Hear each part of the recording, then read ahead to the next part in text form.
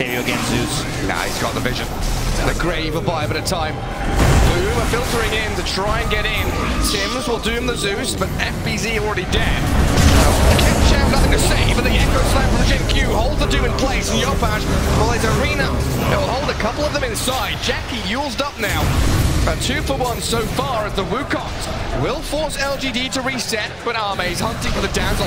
Now moves back in, looks for Jackie, stuns him up, stops any retreat, and they'll bring this Monkey King down, dethroned and killed off.